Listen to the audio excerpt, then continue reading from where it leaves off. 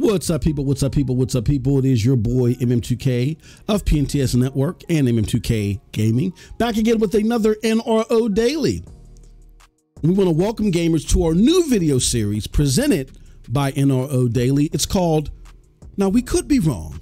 Now, this is where we're going to use our investigative prowess to look at and possibly debunk some of the most commonly accepted theories in the gaming world. Did we hit the nail on the head? Afterwards, we'll let you decide. Now, in today's video titled CMA Falsely Accused of Miscalculating Xbox Market Share Numbers, we want to dive into a hot topic that has been causing quite a stir in the gaming community, and that is the proposed buyout of Activision Blizzard by Microsoft. Now, we believe it's essential to address this issue and shed light on why it's become a major distraction for gamers like us based upon possibly false pretenses, all right? But before we get into that, I want to get into part one that I think perfectly illustrates what's going on here and how we should frame this discussion versus everything else happening in the gaming world. Part one, the distraction factor. Excuse me. Yeah, it is kind of destructive too. But let's start by discussing why this buyout has become such a significant distraction. Many gaming enthusiasts and paid spokespeople on behalf of Microsoft on social media have been vocal about their opinions and their potential outcomes. The truth is, the deal is currently blocked by the Competition and Markets Authority of UK. And the chances of the block getting reversed are very, very slim. And despite the rhetoric surrounding the deal, I know there's talks about closing without CMA approval or pulling specific business, if not all of Xbox, out of UK, etc. However, until such very improbable events have been executed, they need not become daily distractions. And look, we get it. We understand the interest in the deal, but obsessing over each opinion piece and incremental steps towards a final resolution is counterproductive.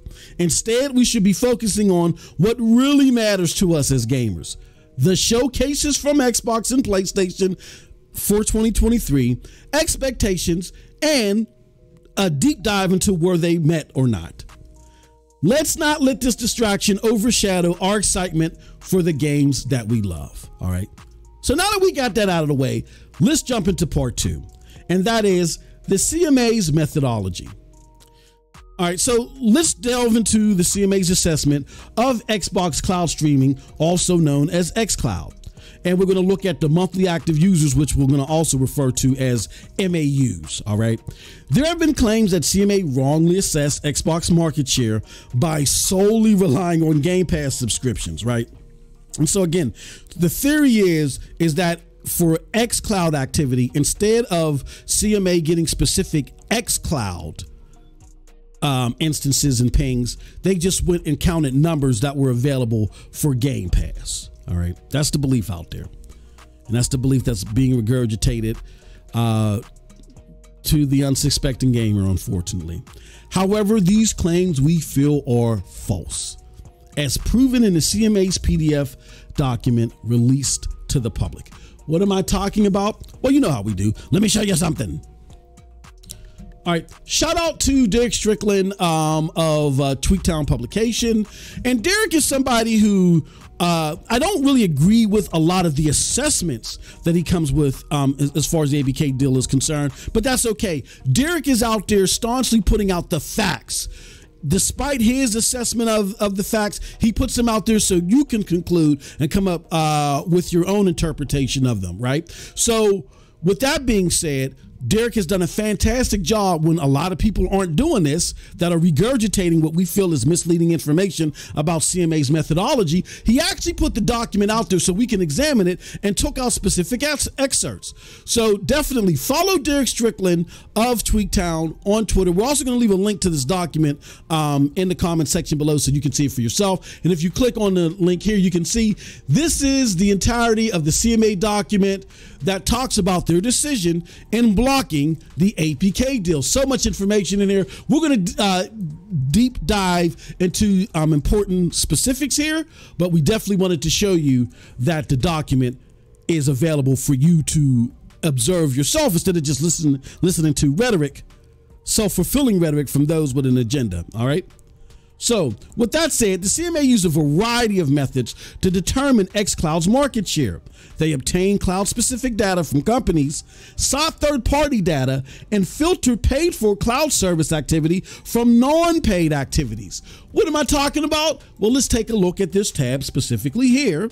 And this is coming from the same referred to document where they tell you to calculate the market share, CMA says, in tables 14, 15, 16, and 17. And we're going to be paying close attention specifically to table 15 to debunk this myth. We first requested data from Microsoft and its cloud gaming competitors on UK and worldwide MAUs for their cloud gaming services for each month in 2021 and 2022. And then they also continue to say they split by users who access these services for free and users who pay to access these services. So this wasn't a roundabout just collection of Game Pass data. You want to know why? Because there's no such thing as free Game Pass access. There is free xCloud access through the xCloud beta process, which Fortnite is on.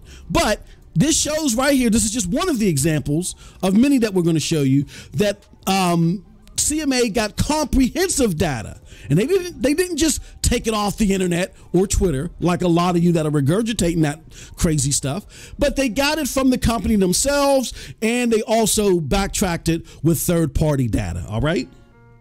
So with that said, this comprehensive approach demonstrates that the CMA's assessment went beyond simple associations with Game Pass subscriptions. All right, and to furthermore extenuate that, let me show you this. This is more from the same document that if you guys would just read it instead of just listening to regurgitated stuff, I wouldn't even need to do this video, but hey, I'll take the views.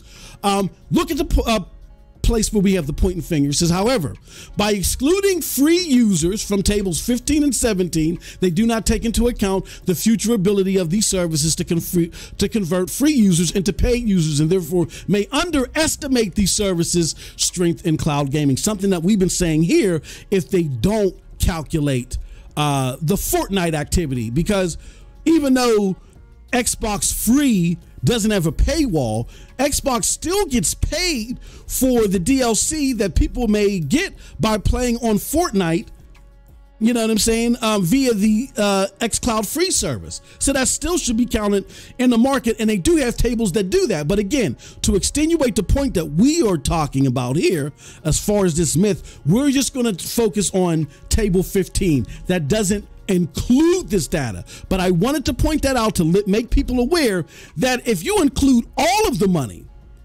that Xbox Cloud Gaming could be making in the market right now, it's actually worse than what we're going to be showing you via table 15 as far as their market share is concerned. All right, I just want to put that out there. So with that said, additionally, on page C7 of the CMA's final assessment PDF, they exclude, again, free users from their calculations, indicating the need for specific xCloud usage data. Not anything, not just lumping in Game Pass data, but specific paid for xCloud usage data. What am I talking about? Well, here goes the infamous table 15. And as you can see here, it has the CMA's calculation, a breakdown of the market share, or MAUs rather, for the paid for activity for 2021 and 2022. Again, shares of cloud gaming services in terms of average MAUs 2021 through 2022 worldwide, paid services only. All right. So now we see it, that the CMA actually, was able to filter out non-paid for activity because they got xCloud specific data. That's the only way they would be able to separate the two, is if they had xCloud specific data. Okay. Furthermore, table 15 in CMA's assessment shows the calculated results of paid only MAUs, omitting Google Stadia due to their inability to provide separate tiers of paid versus non-paid. Let's go back to the table. What am I talking about here? Look at this other finger pointing here, right? It says Google Stadia was unable to split its MAUs by tier. All right, showing you that, again, in its calculations, CMA didn't just get this data off the internet or Twitter, or this data off the internet or Twitter. They comprehensively went through specific cloud activity, and where it couldn't be provided, they actually omitted the service. So if they weren't able to get the information that they needed that was cloud specific, paid for services only, then xCloud wouldn't have been here if they weren't able to splice it out, the cloud activity for one from Game Pass, and then from that splice out paid for activity. To believe otherwise, you're saying that CMA are liars, all right? And if you want to get into that type of zealotry, well, you just hold on. We got something for you. With that said, these details again reinforce the fact that CMA utilized cloud-specific data to make their assessment, all right? So with that said, we're not done yet. It gets even worse for the zealots out there. Lastly, let's look at what appears to be a mathematical improbability that CMA's tables for xCloud represent Game Pass subs only. I know after I've shown you all that, there's still some of you coming up with nuances in the back of your mind to try to defend the foolishness that you were believing without vetting it, right? But we're going to go all the way to debunk it. Now, as publicly reported, Game Pass subs only increased 33% from 2021 to year 2022. What am I talking about? Take a look at this. It's common knowledge. This is reported by Statista, but this is not something that they've estimated. This is stuff that's coming directly from Xbox, all right? In 2021, Xbox had 18 million subscribers.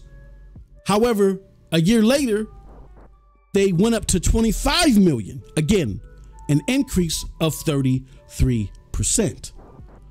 All right. So you probably are sitting there scratching your head like, well, what does that mean, MM2K? Well, consider this. CMA's table shows an increase of 100% in market share. Huh? What are we talking about? Let's take a look. Let's go back to table 15. Look at table 15. From 2021 to 2022, Xbox's market share went up like 93%. I'm estimating to almost 100%, depending upon which end of the scale that you're looking at. How is that possible if Game Pass, which is the thing that a lot of people are trying, what a lot of the zealots are trying to say, that they only counted Game Pass. If Game Pass only went up 33%, and this is what they're using, how would their numbers go up 100% in market share? How is it possible if they're simply counting Game Pass numbers when, again, I got to say this again, Game Pass did not increase at the same rate as CMA's displayed market share data. It only went up again, 33%. Let's take a look at it. You do the math, that's a 33% increase. Right here, this is like a 90 to 100% increase, all right? So if the market share data went up almost 100%, up to 100%, and B, cloud competing platforms is well documented all over the web. They were continuously growing at the same rates as their peers in the cloud, meaning they didn't slow down in their rate of growth. Like, you know, there weren't less GFN users in 2022 than there would be 2021. That would explain Xbox's market share under that debunked theory, all right? They were steadily growing too. Theoretically impossible, correct? Yes, it is. Here's what's not. xCloud usage itself did double within that time period, providing what seems to be the final nail in the coffin to they only used Game Pass numbers. But again, we could be wrong. What am I talking about? Here we go.